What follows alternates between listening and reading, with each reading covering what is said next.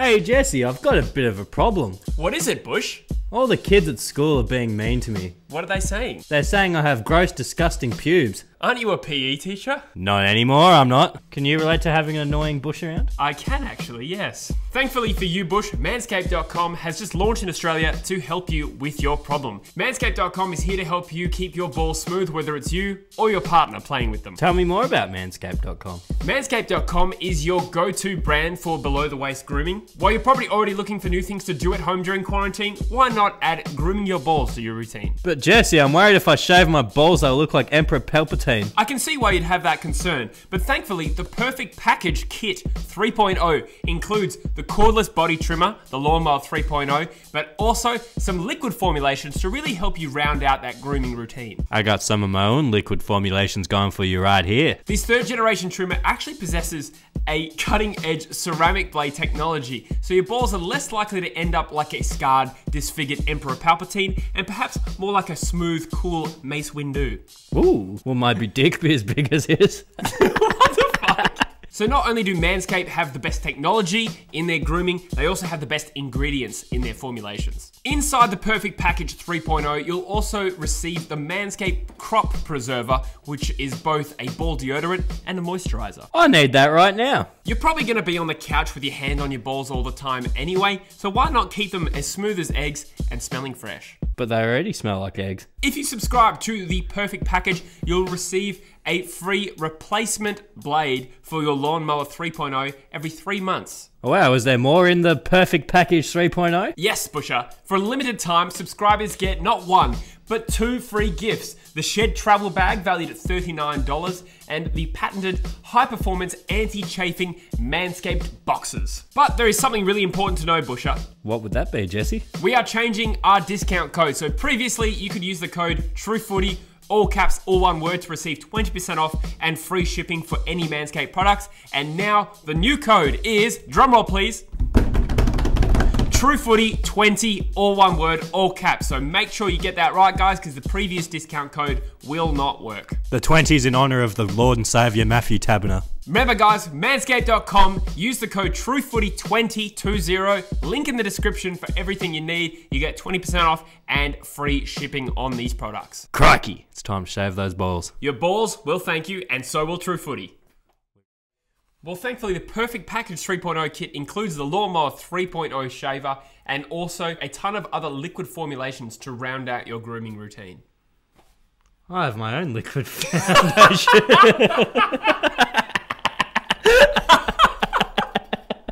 All right. Welcome back to one of the truest football podcasts you will ever find. Top 3, you reckon, Bush? Top 5, I'd say, Yeah, I guess there is the Real Footy podcast. I think that's the Ages podcast. So, yeah, we do have a few competitors in the Trueness Stakes. But, Busher, how are you? Yeah, I'm going pretty good, mate. Yourself? Good. I heard you're a bit of a content machine now. Oh, yeah, I've been pumping it out a little, yeah. What about the content? Also that, pumped out one poddy so far with a few technical issues, so I haven't clipped it and done as much with it as I would have liked. Yep. So I'm hoping this second one we filmed earlier today comes out a bit better so I can clip it up a bit more, pump out that content on a few different channels. Nice one. Welcome to the Multi-Podcast Club. Absolutely. You and I both got involved in new podcasts over the last month or whatever. Expanding our horizons. Exactly, yeah. Moving away from each other, but never too far. Exactly, mate. We always end up back. Yeah. So we're talking about, of course, you launched your project, Outdoor Hoops Experience. Yep. With your friend Frosty. Yep. And I've, of course, got Cold World on the go, so we'll leave the links and stuff in the description of that. Check that out. So, but basically, run us through it. Basically, Bush's perspective on the NBA. Yeah, pretty much me and Frosty, we usually get quite divisive. First couple, we've probably agreed far more than we usually do, actually. Like, a lot of these NBA awards and stuff probably been pretty straightforward so far. Yep. First round playoffs are usually pretty straightforward because it's a lot of top teams versus the not as good teams. Yeah, okay. So there's a lot more stuff for us to agree upon, and plus I've been too worried about the production side of things, so my content's been lacking because I'm too busy going, is the interface working, is the camera... Like, yeah. I've been too, Got a new interface and everything, so that's a challenge in itself. But nah, you'll get there. How would you feel about the first one though, content-wise? Content-wise, I was pretty happy. Like, I could have been a bit sharper on the content front, but yeah, like I said, I was a bit worried about the other side of things. Yeah, there's a lot to think about. But yeah, so go check out, if you're a fan of NBA, go check out Bush's new podcast, shot in a very familiar set here. just pretty much the camera's facing the other side of the bar, basically. We've Exactly. played with it a little bit. Yep, that's it. And I hope my iPhone camera doesn't audio sync issues again. Yeah. My mouth was a bit out of whack on the first one. Yeah. I'm going to leave that joke through to the keeper. Yeah, Bush, we have about 2 weeks left on this Manscaped promotion thing. Yep. As we would have just seen, that's our third ad just gone out. Absolutely. With the new code. Yes, I was going to say, if anyone skipped ahead of the ad, first of all, what are you doing? Yeah, bloody oath. The ads are the best content we've put out in months. Yeah, I was going to say, most interaction ever. New code, TrueFooty, all caps. TrueFooty 20. Yep. All that stuff is in the description of this video. So we'll move on to the football. Yep. We've been waffling for about a minute or two now. So let's talk footy, Bush. Bloody oath. Indigenous round. It's always a good round. A lot of good football played. Yeah. The jerseys, Guernseys, however you call them, some of them, every year there's always 2 or 3 of it just very impressive new Indigenous jerseys that just look outstanding. There's always a few. They always nail them, a few at least. Jai's actually asked who has the best Indigenous jumpers. Freo, bit biased for me, obviously, but Freo are usually pretty consistent. We've got that rich connection to Indigenous culture as well. We've had a lot of great Indigenous players. I like Adelaide's quite a lot, to be honest. Yeah, I liked yours this year, actually. The one Tim Kelly was modelling the other day. That looked really good. I was quite like, yeah, that's a nice looking, fresh Guernsey you got there. I'm trying to find it on here. Yeah, there's a few going around. Sydney's is pretty good. Ooh, Essendon's I like. Yeah, Essendon usually know how to do them pretty well. But those black and red sort of colours are usually pretty good in the Indigenous art styles. Like they're pretty good with those blacks and reds. Yep. That Tim Kelly one is the same Eagles one that's been going on for a few years. Been a couple of years at least, yeah. Yeah, it's fairly popular. I still like it. It's bloody... Yeah. Not sure about Ports, maybe. Haven't seen theirs yet. That. Yeah, it looks like a cat. The problem is they're wearing their looks like a cat. They're wearing their away jumper. So Hawthorn's is cool, mostly brown. I like the mostly brown colour in Hawthorn. It's a bit basic. I like a bit more going on with them usually. Yeah, that's true. Well, I thought this this podcast we were going to do Discord questions, which we still will if we get time for them all. Otherwise we'll add the rest to the next potty. But I added my own question in here. Based on a radio segment I heard on the way here in honour of Indigenous Round. Who are some of the best... Who are your favourite Indigenous players to watch in the game right now? Well, I'll go the easy. Go to Fremantle. I'll go the easy Michael Walters, just get him out of the way, obvious reasons. Matt Taberner. Alex Pearce. He actually is Indigenous though, to be fair, Alex Pearce. Yeah. I think I knew that and forgot it. Yeah, he's one you can't tell, but he is. Yeah. He's always really supportive and good. Joel Hamling kind of... I think Joel Hamling is as well, but I don't know what I wasn't sure if he actually was or if he just identified as Indigenous because I'm talking about out of my hole here because I'm not actually sure, but he lived in a community with other Indigenous people. Maybe. I don't know. So I know he's always in the Indigenous stuff and he is, he's always gets amongst it. Yeah. Yeah, from other clubs, Eddie Betts is always an easy one to say. Like, he's been a champion for years. Some of the goals and dynamic stuff he can do, just absolutely highlights galore. True. Even Chucky Cameron's another one. Yeah, but he's taken the throne from Eddie, so you enjoy the Prince's work, carrying on from the King there. I was going to say, that's a good shout. I think Betts has traditionally been one of my favourites just because he's just capable of doing shit other people can't. And Charlie Cameron probably has taken that in terms of the excitement factor now, just because he is genuinely one of the best players in the game. Well, probably the best in his specific role. Yeah. Mickey Walters for me, definitely, probably my favourite Fremantle player ever. I love Willie Rioli. I'm a huge Willie Rioli fan. One player I'm really come around on, and this is a player I was wrong about when we drafted him at the Eagles, was Liam Ryan. Yeah. I used to think... You thought he was one-dimensional, seagully type of forward sort of thing. Yeah, maybe not seagully, but so he obviously came through as a mature age player from the Waffle, tearing it up as a lead-up forward. And I thought there's a lot of good lead-up players in the Waffle who don't translate to AFL. And so when we got Willie Rioli and Liam Ryan, I thought Willie Rioli is so much better. But Liam Ryan has added so much to his game in the last 2 years with his tackling and his pressure, plays with so much heart. And in addition to that, he's actually a high-flying goal kicker as well. Absolutely love the kid. Yeah, I can say kid. He's younger than me. Yeah, he's good to watch for sure. Good for a pluck or two a game. He'll do something in a game where you go, you've never seen that before. So probably played one of his best games for the club on the weekend. I'm going to nominate Chad Wingard as I mean, whether or not you think he's likable because he's just kind of got that sort of arrogance around him, but he's also like one of the most entertaining, smooth players to watch. Like, you know how when you're watching Pendlebury play, you're just like, shit, this guy can just do things other people can't. Chad Wingard is like that for me, where he just looks so graceful. Isaac Rankin, yeah, it's hard not to like him. Yeah, yeah. Ooh, there's someone I was trying to think of, bloody midfielder. Who am I trying to think of? Not Brad Hill, but I'll give Brad Hill a shout. Yeah, Brad Hill's sick. Yeah, I'll give him the shout, but it wasn't who I was trying to think of. What do you think of Buddy Franklin? Buddy Franklin's always kind of annoyed me, but I do respect he's probably the greatest Indigenous player close to ever, but also one of the best like forwards ever as well. Do you know what I mean? So Buddy's a worthy nomination, even though he's kind of annoyed me. Just he's got a bit of that Cristiano Ronaldo about him, just a bit of fig jam, but I mean he is also a GOAT. So you got to have that attitude in some ways to get to that position.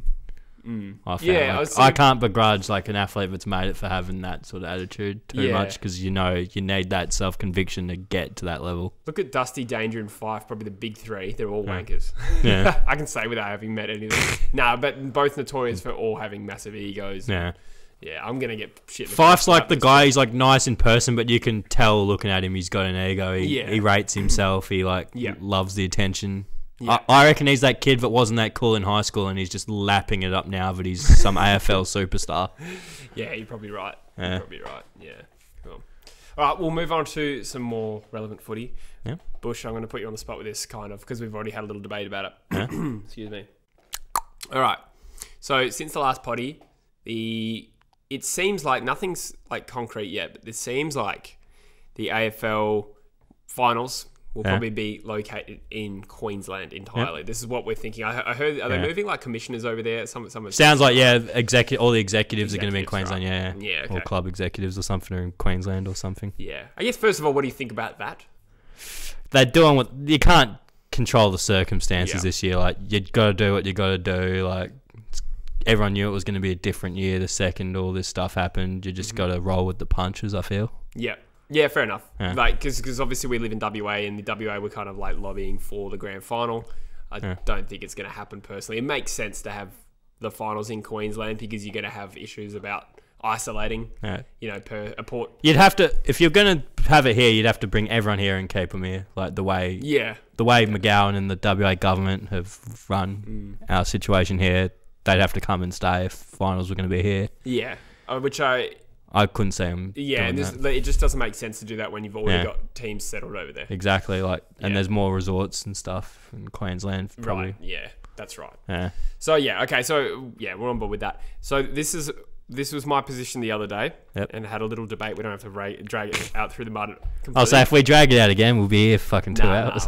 I just want to clarify. Well, TLDR, is that too long didn't read sort of thing? Is that how we're going to... Yes. Yeah. So essentially, I submitted. It's a very legal term. On Turnitin, it's 11:59 p.m. On the deadline. Yes. The prosecution submits. No. Basically, my stance was that Brisbane, everyone else is a legitimate premier. We've had the discussion about like whether or not AFL 2020 season is going to be an asterisk because of the inequities with it. Okay. Up until this point, I've been pretty much on board this is not an asterisk. However, there is a specific circumstance that I can see unfolding where, for me, there would be an asterisk. And what that is, let's say we have the entire final series in Queensland. If Brisbane is allowed to have home finals at the Gabba and no one else can have home finals at their choice of ground, then if Brisbane win the flag from that scenario, that for me is an asterisk. This is probably where I can see from a personal perspective, like in your own rationalization of the world, that's 100% fair enough. It'll probably be your own warped drug out of the fantasy. What I'm saying is it'll probably be the same in my perception of it. Like I won't go if Brisbane win. I won't go. It's the greatest premiers ever or whatever. But I think where we sort of had the hang up was like I still think like they should be just 100. Like if you're gonna asterisk it, you should have asterisked the second Corona happened. Like. You can't asterisk it now that we've done what we've had to do to keep football going, and they've just happened to... You can't shit on them for just being in the lucky spot at the right time. You can't diminish their hypothetical achievement just because AFL circumstances are fucked and we've had to go to their home state. Well, this advantage is still preventable. So if it's still preventable, then it is, but like at this point they're going to be in Queensland. So even if they played games at Metricon rather than it's still. Well, that's what I think they should do. Well, like, that's more fair, but it's still not going to be fair. Like nothing's going to be. I think that's fairly fair. Fairly fair. No, so let's say Brisbane finished second, Port finished first as is currently. Yeah. Why should Brisbane be able to host Geelong, who finished third, at the Gabba at their home ground, but Port have to play at a neutral venue against West Coast? Because we've been hit by a pandemic, which means normal circumstances can't apply. Like realistically, of course you can. Asterisk the second. It's 17-round season. The second it's Corona, you just go. No, not at all. Because we have a situation here where you can prevent one team having an absurd advantage. You can't prevent it though. They're in Queensland. They're still going to be in their home fucking state. They've been there all year. You can't change. The simple way to prevent it is to have them host games at Metricon. And then it's still a fucking advantage from them though. It's an hour down the road from their regular fucking headquarters compared to everyone who's living in a fucking hotel. It's still an advantage to them. Like. No. You can't fucking just go, yeah. No, there's a huge disadvantage. Well, an hour drive from their fucking normal place compared to like... The advantage with playing home and away isn't necessarily just how far you travel to get there. Yeah, there's the ground... There's mostly ground dimensions and, crowd advantage as well. There's a big difference when you're fucking flying across the Nullarbor and that sort of shit. So you're saying if Fremantle played a home final at the Wacker, they would have the same advantage they would if they played at Optus Stadium? Not the same advantage, but they'd still have the advantage of a team having to come to Perth, having to go through all that bullshit. I would argue that's a neutral game. Nah. 100%. Nah. They've come to Perth. It's in Perth. Like, if it was Eagles versus Dockers, maybe it'd be... But even then, it's like... Oh, okay. Well, maybe we'll agree to disagree on this. My position is that Brisbane having a home advantage at the Gabba and not Metricon. My thing is, it's like either way they've had you either got to asterisk it the second Corona happens, or you can't just asterisk the season when it's convenient just because one team, due to unique extreme circumstances, you can't me you can't shit on them and they're not really premiers, they're still premiers, but like when it comes down to like the debate of different premierships over the years, theirs can easily be diminished in like that. Yeah, debate. As it should be, in my opinion. Yeah. In this situation, if Brisbane, say, play 4 home finals at the Gabba, which might not happen, if they play 3 finals at Metricon and every game is neutral, and then the grand finals at the Gabba, I'm okay with that. I don't think they're neutral. Like at that point, it's not neutral. Because their fans can still get to Metricon easily. Like they'll take that hour or so drive down to Gold Coast or whatever. I would still argue that they would way rather play with a ground suited to their dimensions. I'd argue that's just as big, especially when you're thinking you're not going to get a full crowd in there anyway. Yeah, but still, obviously they've got an advantage of their home ground, but it's one of those things there's that much going on, you can't just hang up on them specifically. I think you can if they're getting an absurd advantage, which they would be, and it's preventable. I don't think it is preventable though in the circumstances. Okay. Unless they may... It's preventable in that you can make them play at Metricon. How is that not preventable? I still think if you're going to take the argument that they're in an advantage, they've still got that advantage at Metricon. Not as big, but... Okay. Well, we'll put it to the viewers. Do you think Brisbane are playing home games if they're playing at Metricon? I wouldn't say they are. They're still if more likely... West Coast, would you rather play them at Metricon or the Gabba? Obviously, you'd rather play them at Metricon. Obviously, yeah. So there is a clear difference. But there's still the fact that they're an hour away compared to teams that are flying. If you're going to try and argue they've got an advantage, they had an advantage long before any of this shit happened. Yeah, of course they did. But you can diminish how far out of control that advantage gets. Or in this situation, every team is hubbing in Queensland. No one's travelling to it. But still, teams living in hotels away from their families and shit compared to Brizzy, who probably allowed to go home after training as long as they don't leave the house. They probably... Well, the argument I reject is that just because teams have a little advantage, them having a large advantage, it's all the same thing. Do you know what I mean?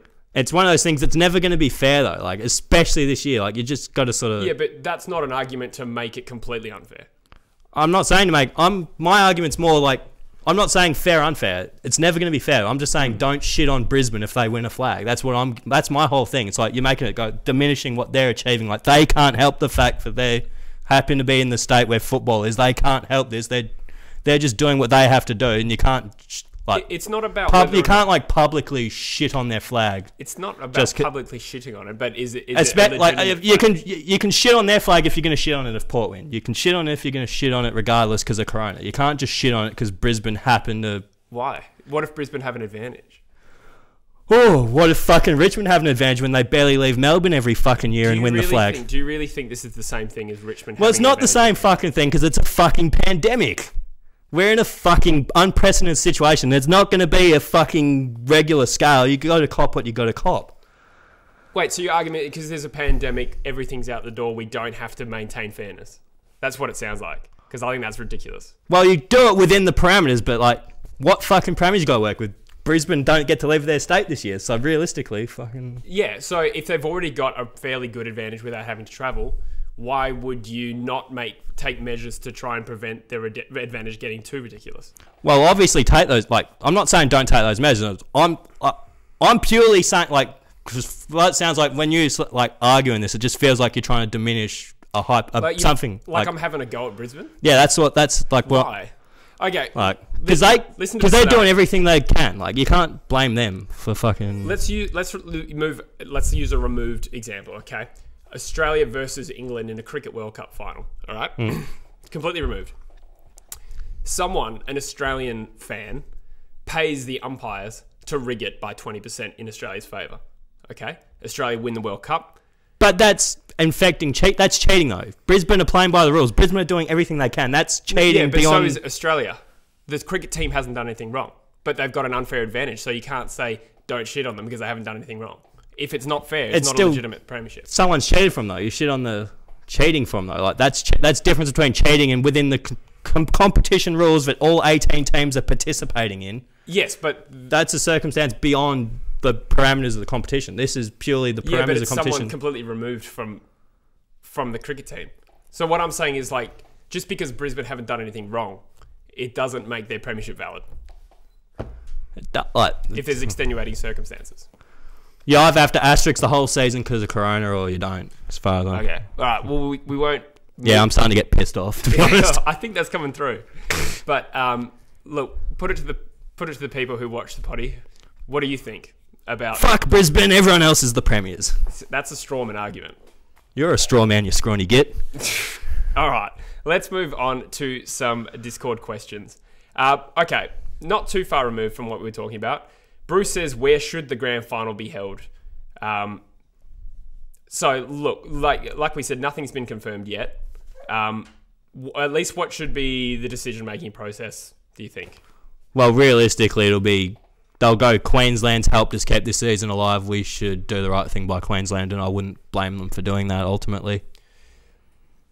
Yeah. So, I mean, I don't really feel as though anyone deserves the grand final, but I guess from a logistics perspective... Yeah, it's purely, like, in terms of like we were saying before, like, about competition, like the grand finals at the MCG, that's, like, one of the consistent parameters of regular AFL season. Like, this year isn't one of those regular years, so you just got to go with what logistically makes sense in all this chaos. Yeah, fair enough. How do you feel, I guess, as a fan about a potential grand final at the Gabba, though? I can't help but feel like it's a shithouse ground to have a grand final. I understand. It's obviously shit because Queensland don't give a shit about, like, Queenslanders don't give a shit about Australian rules football. And it just looks like a bit of a hole. Yeah, stadium. Obviously like that. Yeah. Like, yeah. Yeah, it would be cool to have a Optus Stadium grand final. Optus would be like the obvious sort of like, because you can get the most crowd here. It's the most state of the art facility in Australia, like all that.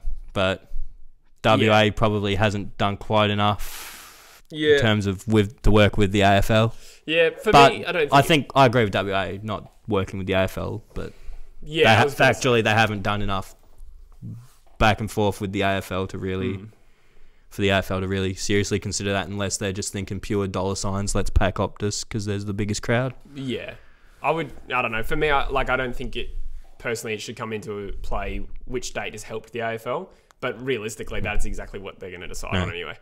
And yeah, I think it doesn't make sense to have teams isolate for 2 weeks before playing a grand final here, even if you did have 3 weeks of finals over there. It doesn't make sense. So you might as well just have the grand final. So I don't think they'd have to cop the 2 weeks because, like, when Hawthorn Carlton came in, they played each other while they were still quarantined. When Collingwood Geelong came, they played each other while they were still in quarantine conditions. So you could fly the two teams in to play the grand final while they're in their quarantine. Yeah. Okay, that's a good point. You could keep them in their bubble or whatever. Yeah, okay. You could do that. That might be strange, but yeah. Well, we'll see what happens. By the time this comes out, we might have it. Actually, we probably... The grand final parade, they'll all be wearing fucking hazmat suits. Yeah, exactly. Marching down Hay Street. Nicholas R43, on a similar vein, wants to know, is there anything from this year, in this COVID-shortened year, that you think should be kept in or will be kept in going forward?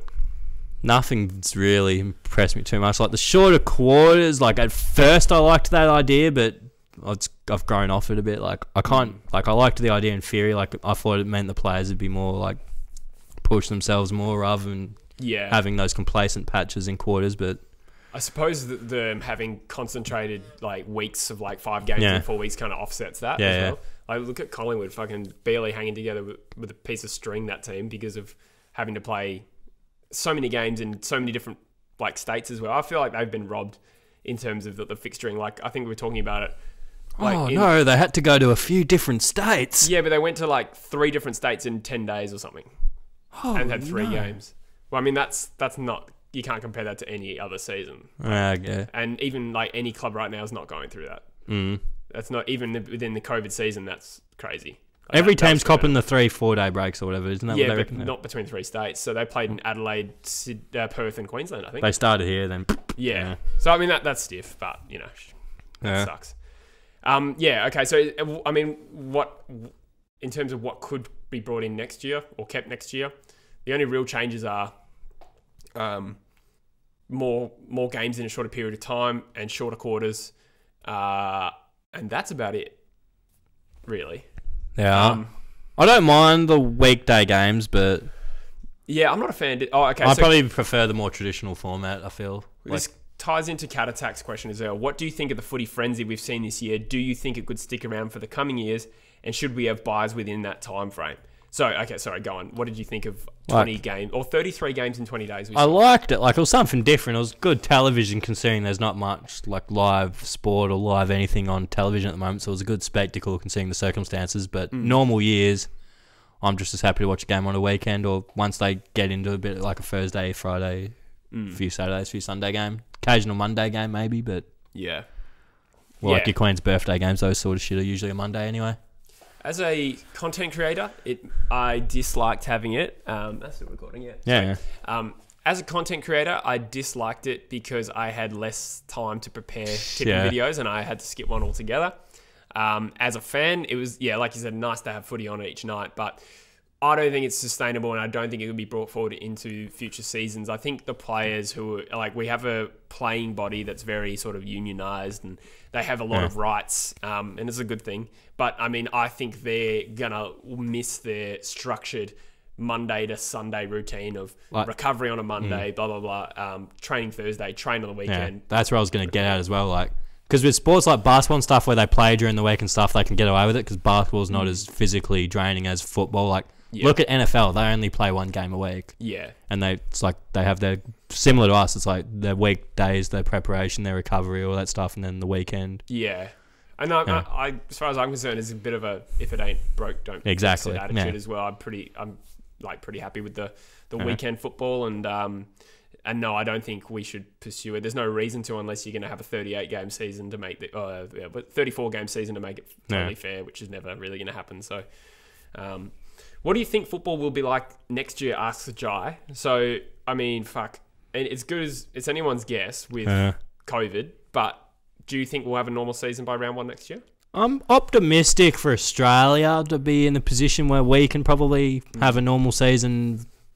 Maybe it'd probably start a little late, maybe around April instead of like that Marchy sort of start.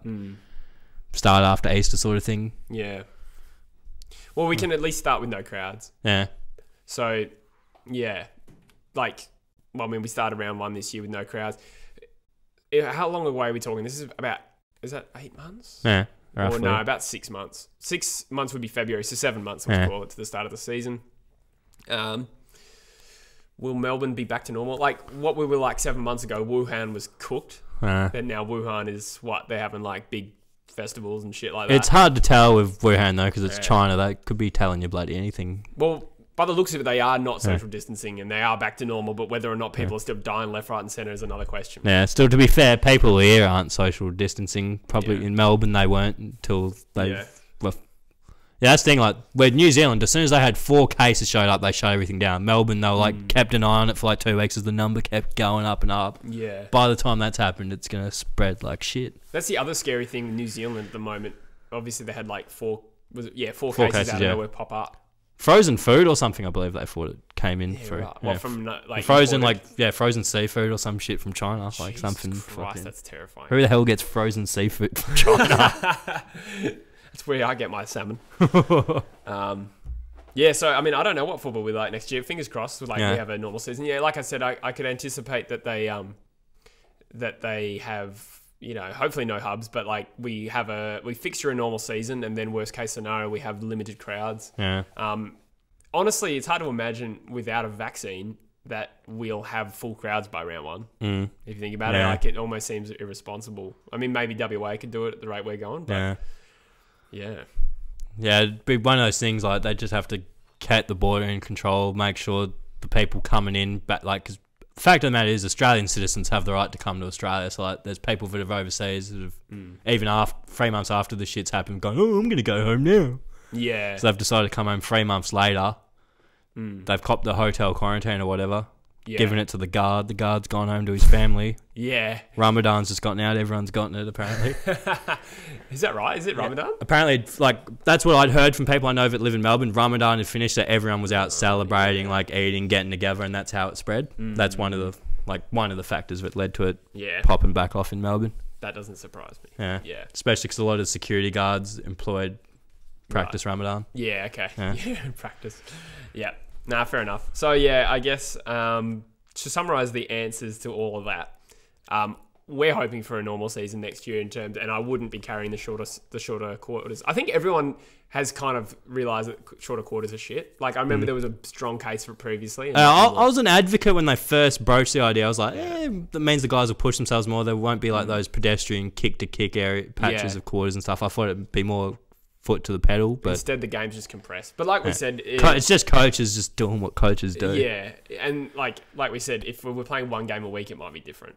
Which, you know, some teams are, but yeah. Bruce wants to know our opinion. Bruce, friend of the channel, passionate Fremantle fan. He wants to know, what were your thoughts on the Nunes free kick and this whole Fremantle Carlton saga? I can't, like, as shit as the umpiring was in that game, and it has been all year, I'm not going to blame the umpires. Freo shat the bed. Like, Freo had them to rights, and they just couldn't finish the job. Like, even that deliberate out of bounds, it probably was on the weaker side of a deliberate out of bounds, but Tabner should have kicked that. And as much as I love to blame Tabner, everyone knows I love the Tabner blame. I can't blame him at all. Like, other than that slight mistake, he had a great game. Can't blame him. Like, it was a tough one where it was definitely deliberate, but then it's also, they probably wouldn't have paid that if it was halfway through the second quarter. Yeah. Is that right or is it wrong? Who knows? I was comfortable with the free kick with Tabner. Yeah, I thought, you know, it was there. It was definitely there. You can't argue with the delivery out of bounds. Like, if he was smart, he should have just tried to bomb it into our forward 50 and hope. The umpires did cook it, though. Yeah, they shut. Like, Fremantle were a little bit robbed in that respect. Like you said, I thought Carlton were kind of peppering at the end, and you know, they were creating that opportunity at least, and they're not undeserving winners. But the Doherty kick should have gone back to him, even if it decide for yourself whether it's a free kick. But I thought the free was on the was there, but it was weak. Sure, weak free with a game on the line. That is weak as piss. Fair enough. But either way, the ball should have gone back to Doherty, and he would have had the kick from there on the siren, and he would never have scored. Yeah, at the very least, if you're going to go the advance up the ground rule, give it to the guy that fucking has it, not a left foot if it's gone. Yeah, I'm going to take it. Nunes? He kicked it right-footed. I swear he's a lefty. Nah, so that Gibbons is a lefty, I'm pretty sure. I think he's a lefty. Carlton fans can correct me. But either way, so obviously they gave it to the wrong guy as well. But I think with a kick like that, neither of those guys are proven goal kickers. That's kind of just Nunes has been playing forward for him this year. I suppose. Yeah. But, I mean, maybe compared to Doherty, who's a defender. It would have been Gibbons. Gibbons would have taken the kick. And he's a midfielder forward sort of thing. Wasn't it Doherty that took the deliberate out of bounds? Doherty was the one who kicked it and it went out of bounds. Yeah. But didn't they call the free on Doherty for the Brayshaw hit after the... Yeah, so then the ball went to the boundary line of where the ball exited, and the closest player to that should have got the free kick. Yeah. And they butchered the rule anyway. We you go it up the field, but the guy that got the free gets it up the field. Gibbons. Okay. Yeah. So, again, like much of a muchness who takes that kick. Fremantle were unlucky. Nunes fucking nailed it. Yeah. The second he left his boot, I'm like, yep. Yeah. Fuck. What it was a clean kick. I was just like, fuck. What a kick. Yeah. So yeah. And I was already a bit ropeable because I was fucking dealing with the editing issues on that first Hoops potty at the time as well. On a similar vein, Larry the Lobster wants to know, what are your thoughts on Carlton's list in terms of what they need to add to it? So we've seen them take a big step up this year. First of all, I guess, what have you made of them? Do you think they're on the right track? And what do they need to add to their list to really take the next step? I guess I've been a proponent for them even when they were shit, I guess. I was sort of liked the direction they were going long term. It is in your nature, though, to sort of advocate for a team that's shit. I think it's why you go for Fremantle. No, but you do. But sorry, go on. Yeah. But yeah, like, in terms of, like, they've brought in a lot of talent over the past few years, mainly through the draft. Like, they're starting to realise some of that development, some of that. David Teague sort of helped a lot as well. Like, I think Bolton was sort of just trying to rely on the kids too much. Yeah. Like, whereas Teague's given them guys like Murphy and older guys to lead by example. Yeah. I think in terms of, like, list management, the backline's really sound. I think with Wiedering back there. Wiedering and Marchbank as the two keys. Yeah, and I'm a fan of Plowman. And I think Doherty coming back after 2 ACLs, you can see a big difference in that.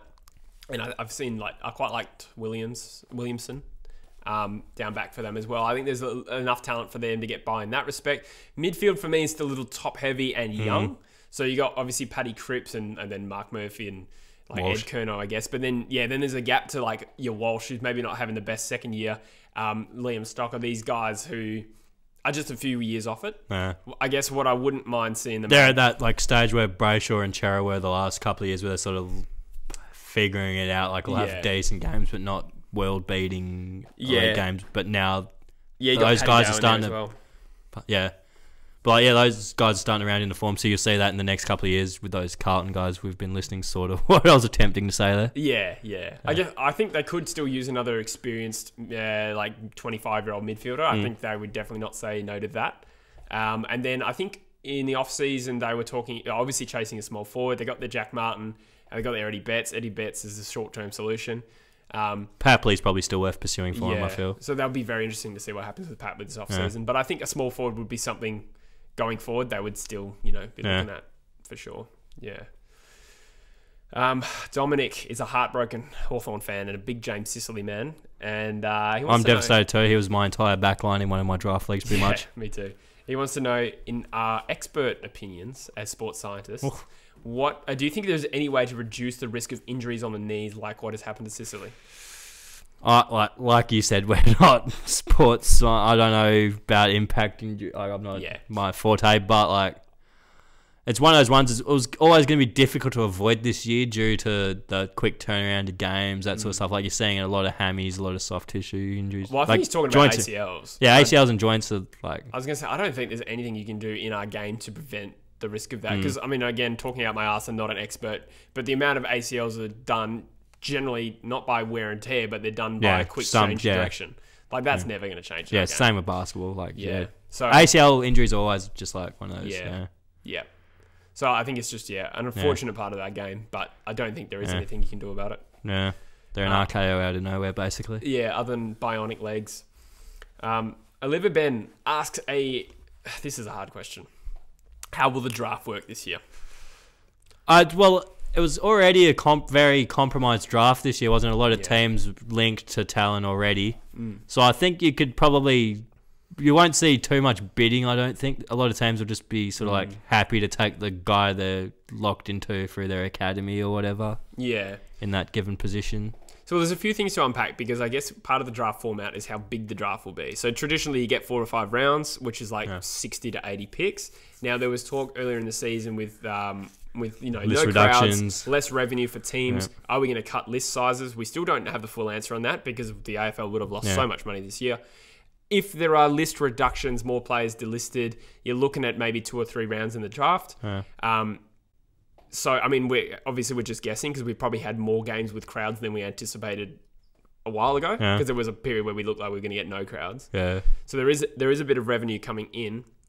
Is it enough to completely sustain the league in the same way? I'm not sure. And then on top of that, junior football this year has been massively cut. They didn't have a carnivals. Don't think they had an 18s carnival. They still played like Waffle Colts and that's true. Like Tack Cup and stuff. Yeah. So I mean, it's anyone's guess as to whether or not you're getting the same exposure on these draftees as you would in a normal year. Yeah. Like even scouting. Like I don't know, are scouts and like those sort of people allowed to attend these games, or they have to deem them pretty essential. Yeah. But like to attending the game. Yeah. So I would hope yes. If no, then it's going to be a bit of a travesty of a draft. Sure. This is a good draft to have traded out of. So the Eagles obviously having traded away a lot of picks for Tim Kelly. I think they're in a good position this year in the way. Yeah, you're looking pretty smug over there. Well, we don't know what's going to happen. I could be completely wrong on that. But I mean, there was a period where like we traded all these picks to Geelong, and then if there was going to be 2 or 3 rounds in the draft, how the fuck is Geelong like not shafted there? There was also a period where you guys looked terrible and it looked like Geelong had hit the jackpot. Yeah, I know. Things change when you get 7 games in a row at home. Yeah, bloody oath. Yeah. So, I guess to answer the question, we don't fully know, and that's all remains to be seen. I'm still hopeful we get a normal draft, but again, the value of picks this year might be diminished. Like you said, how does it affect the bidding? And then will clubs be willing to trade their picks more easily? Will Adelaide probably get...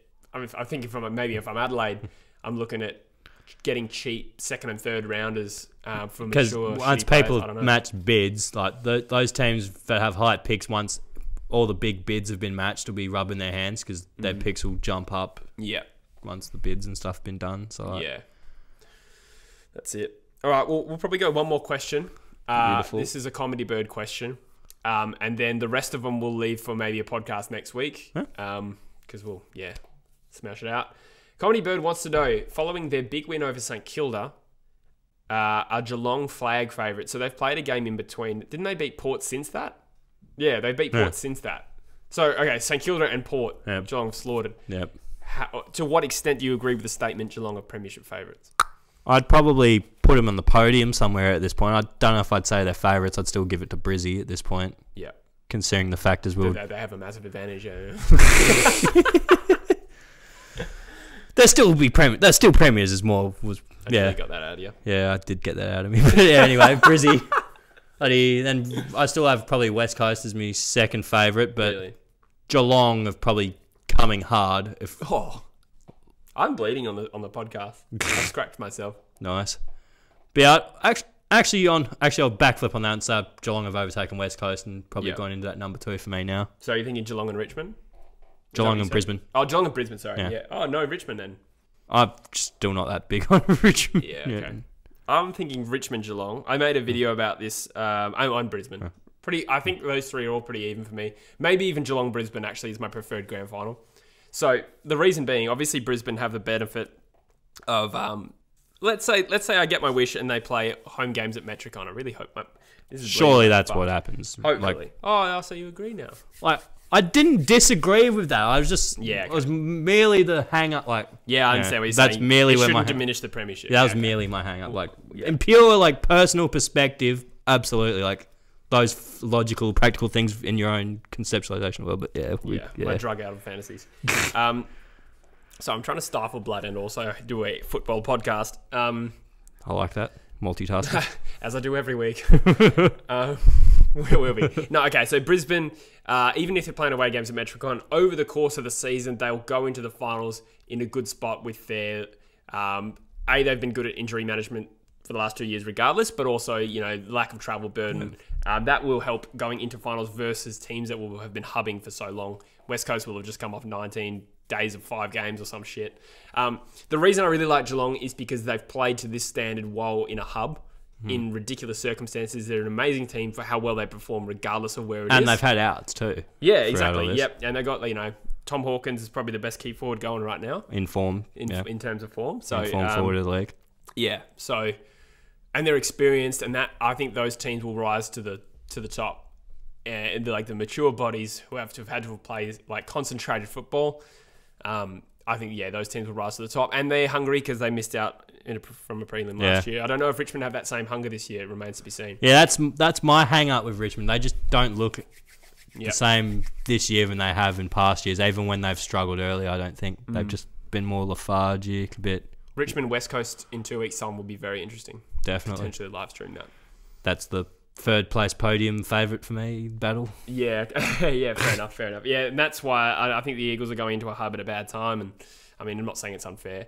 We've had a good run actually, but yeah, I can't see the Eagles doing 8 weeks in a hub and winning a flag. Yeah, that'll be. If they win under those circumstances, it'd be incredible. Yeah, it'd be huge. Yeah, for sure.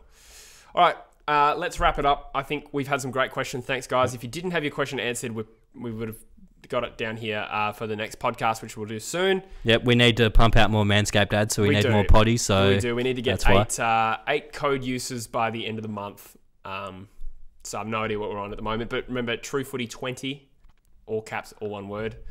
Go check out Coldworld and go check out Outback Hoops Experience. Links in the description. Oh, I thought you were going to say something. No, I was just sort of like... No outro from Bush. All right, cool. Thanks, guys. We'll see you in the next one. Bloody oath.